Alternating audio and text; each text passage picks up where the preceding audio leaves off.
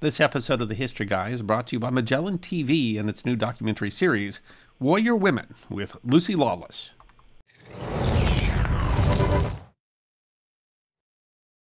Prior to the Second World War, the United States military didn't show a lot of interest in using aircraft to evacuate wounded soldiers to rear areas. The idea of air evacuation was little more than theory at the time, but the demands of a global war pressed the need to transform military medicine through the development of air evacuation, and central to that role were the flight nurses, some of the first women service members to serve in combat zones. Their extraordinary role in evacuating more than 1 million sick and wounded soldiers from the front during the Second World War deserves to be remembered. The flight nurses of the Second World War were part of a tradition that is both remarkable and more common than we often acknowledge, the contribution of women in war. The new Magellan TV documentary series Warrior Women, presented by TV's Xena, Lucy Lawless, brings to life some of history's most charismatic women warriors through a heady mix of historical sleuthing and provocative reconstruction, narrated by television's most famous warrior woman. If you watch The History Guy, then you know that I am a big fan of Magellan TV, which is a hidden gem and a rising star in the streaming world. It's the highest-rated documentary streaming app on Google Play. Magellan TV really is the best value of all those documentary streaming services out there today, both in price and in quality. And I think what makes it so special is it's all about the drama of real life, things like the lives of ancient pharaohs, or the critical battles of the First and Second World Wars, or the lives of a soldier in the American Civil War, or the Norman Conquest, or the battles for the control of the Crown of England. In my experience, Magellan TV really has the largest collection of history documentaries anywhere, and History Guy viewers can get a special offer for Magellan TV by using the link try.magellantv.com/historyguy. That's try.magellantv.com/historyguy to get a 1-month free trial. Start your free trial today, and you can watch Warrior Women with Lucy Lawless and the rest of the Magellan TV history collection. The concept of air evacuation is as old as the concept of powered flight. The 1988 work, The Story of Air Evacuation, published by the World War II Flight Nurses Association, explains that the origin of air evacuation of the sick and wounded by military air transport is rooted in the period when the Wright brothers developed the airplane. They note that the first proposal in the United States for using aircraft to transport wounded was made to the Army Surgeon General in 1910. Obviously, aircraft technology had some way to go, but air medical evacuation was practiced during the Great War. Dr. Aaron Dolev wrote in a 1986 edition of the Journal of the Army Medical Corps that the first British record of a wounded man traveling by air is dated 1917 in the Sinai Desert. The soldier, a trooper in the Camel Corps, had been wounded in the ankle. Flown in an air code DH-4, the trip to a hospital that would have taken 2.5 to 3 days on land took just 45 minutes. Still, Dolev notes, during the First World War, the airplane was used for the evacuation of casualties to a very minor extent. The reason is fairly simple, as the Story of Air Evacuation explains. During World War I, the service-type evac planes were unsatisfactory, as the patient was wedged into the narrow cockpit of the open plane. Still, they argue the potential was demonstrated in 1918 when a Curtiss Jenny was modified to carry a patient by modifying the rear cockpit to carry a litter. The plane, however, was not used during the war. The concept developed slowly, if unenthusiastically, in the U.S. Army when it faced a setback in 1921. The Army had ordered a relatively large Curtiss Eagle for modification as an air ambulance. On May 28th, the plane, carrying 7 people and assigned to the U.S. 1st Provisional Air Brigade, crashed during a lightning storm, killing all aboard. The accident was described at the time as the worst accident in aviation history, although the extent of the disaster could have been much worse, as 2 U.S. congressmen were supposed to be on the flight, but had chosen not to make the last leg of the flight due to air sickness. The Story of Air Evacuation notes that the untimely crash played an important part in delaying the development of aerial transportation of patients in the United States. Surprisingly, the event that helped to resurrect the idea in the United States military came from Nazi Germany. The History of Air Evacuation explains that in the Spanish Civil War, 1936 to 1938, the Germans transferred Nazi casualties of the Condor Legion in transport planes. These evacuations made an impression on Dr. Richard Mayling, a young American doctor studying in Germany. Returning to the States, he was commissioned in the Army and became the first and only air evacuation officer. The first medical air ambulance squadron of the United States Army Air Force was authorized in November 1941. Shortly thereafter, the nation was at war. The U.S. Army got its first experience using air ambulance when Douglas C-47 Sky trains were used to evacuate men injured during the construction of the Alcan Highway in Alaska. The construction was remote, and air ambulance offered the only timely way to get patients to a hospital. However, there was yet no formal training for air evacuation, and the history of air evacuation notes the medical personnel involved were largely untrained and on a voluntary basis. A shortage of available planes also offered a problem. The history of air evacuation notes the solution. There was a need for transport planes capable of mass evacuation, yet there was an acute shortage of aircraft. Experience demonstrated that regular transport planes using removable litter supports could be successfully used for air evac as well as for transporting material and combat troops to theaters of operation. This is how the AAF came to decide that the troop and cargo airplanes would not only have their primary mission, but the secondary mission of providing air evacuation. Air evacuation was used by the Army and Navy to evacuate thousands of troops fighting in Burma, New Guinea, and Guadalcanal, but there was still no system for training the medical personnel for air evacuation. The Army Air Force was given responsibility for creating such a system in 1942. In their 1955 book, Medical Support of the Army Air Forces in World War II, May Link and Hubert Anderson write that in late November 1942, the War Department directed the 349th Air Evacuation Group to train flight surgeons, flight nurses, and enlisted personnel for air evacuation duty aboard troop and cargo carriers, and authorized a new table of organization for the basic unit, the Medical Squadron Air Evacuation Transport. Under this structure, they explain each flight, headed by a flight surgeon, was to have 6 flight nurses and 6 medical technicians, 1 nurse and 1 technician making up a flight team. Still, they explain, the early training afforded these units was haphazard. While Britain and France had established versions of flight nurse programs as early as the 1920s, the U.S. military had not seen the need. But that isn't to say that nobody in the United States did. Attorney and pilot Loretta Schiemuller had developed the idea after witnessing the results of a tornado in Ohio in 1930. And in 1933, she had formed an organization to train qualified nurses to improve and increase air ambulance service over the country, including making available to the medical profession proper and adequate air nursing facilities, with special attention to proper protection for patient, pilot, and other passengers.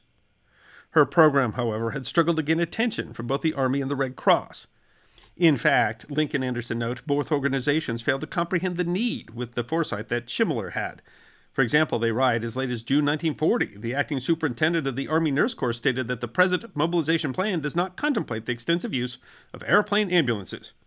For this reason, it is believed that a special corps of nurses with qualifications for such assignment will not be required. That lack of foresight would put the nation behind the 8 ball, as the director of the Red Cross Nursing Service admitted in a letter in 1940. No one of our nursing organizations, no leading school of nursing, nor any other professional group has taken up the subject seriously and definitely tried to promote the organization of a group of nurses who understand conditions surrounding patients when they are traveling by air. Nor has the Army, the Navy, or the Red Cross done this. Members of the Army Medical Section found numerous ways to discount the idea, with one arguing that when necessary to transport ill or injured Army personnel, transport or bombing-type airplanes are used. Nurses are not used on these planes.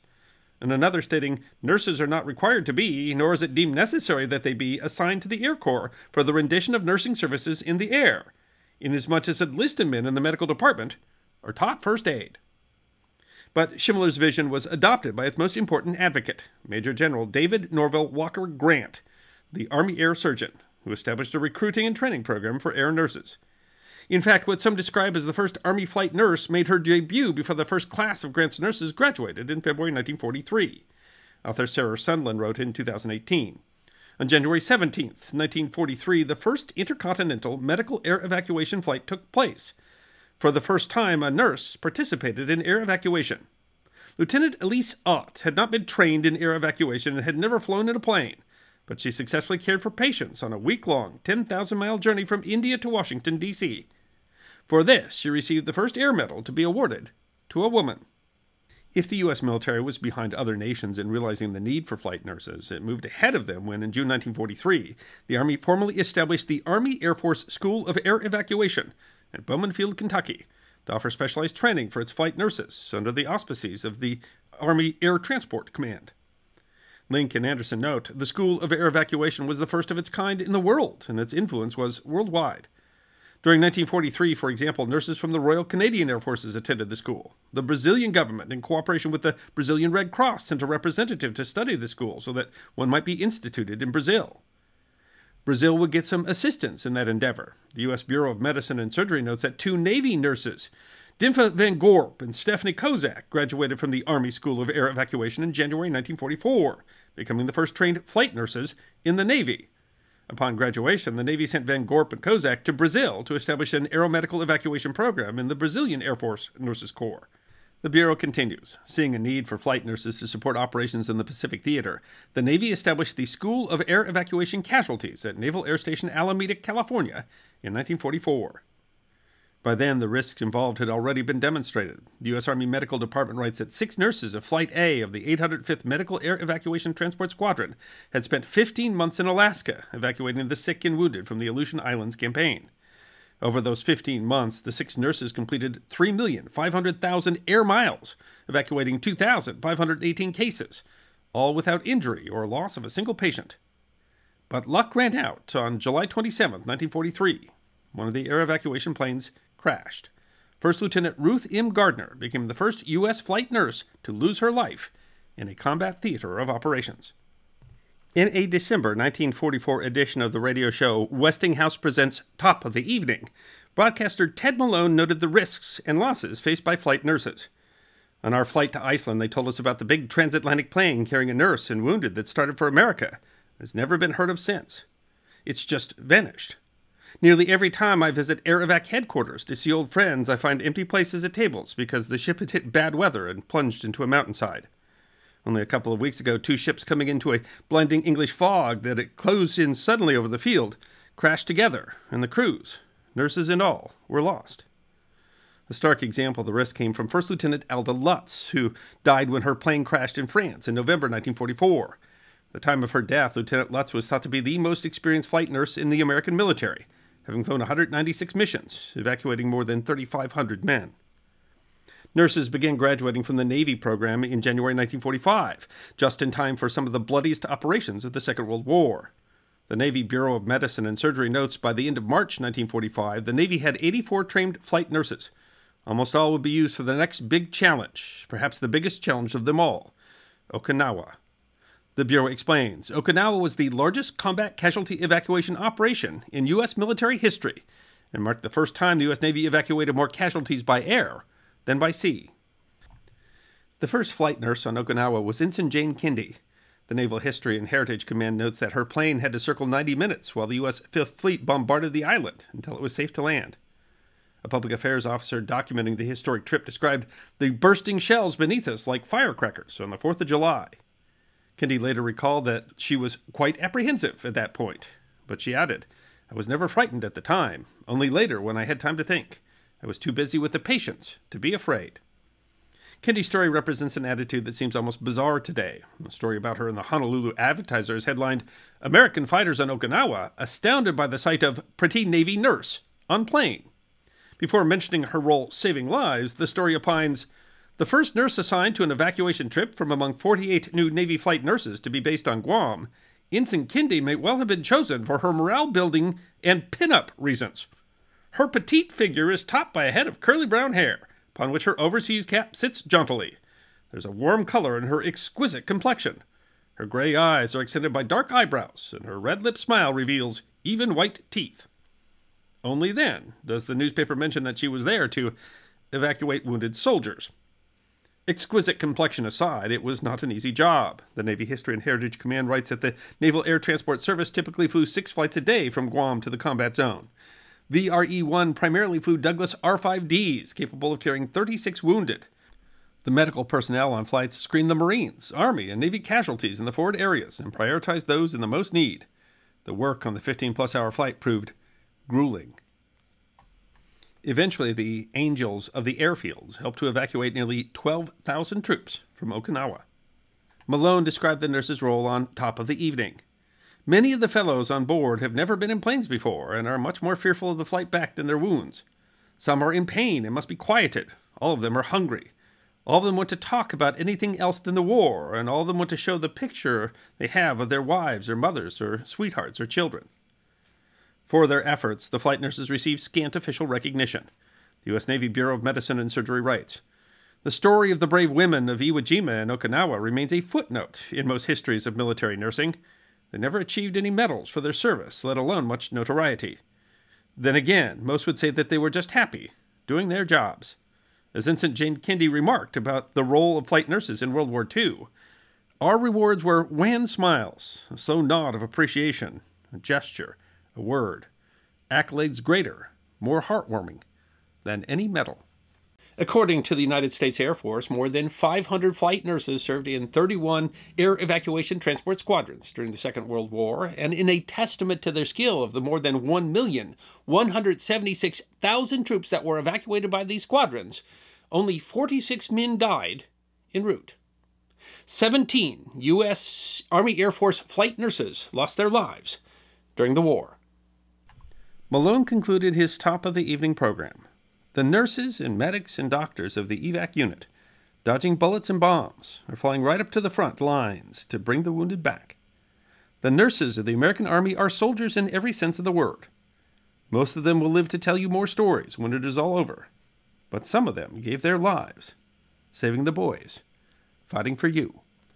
I hope you enjoyed this episode of The History Guy. Check out our community on thehistoryguyguild.locals.com, our webpage at thehistoryguy.com, and our merchandise at teespring.com, or book a special message from The History Guy on Cameo. And if you'd like more episodes on Forgotten History, all you have to do is subscribe.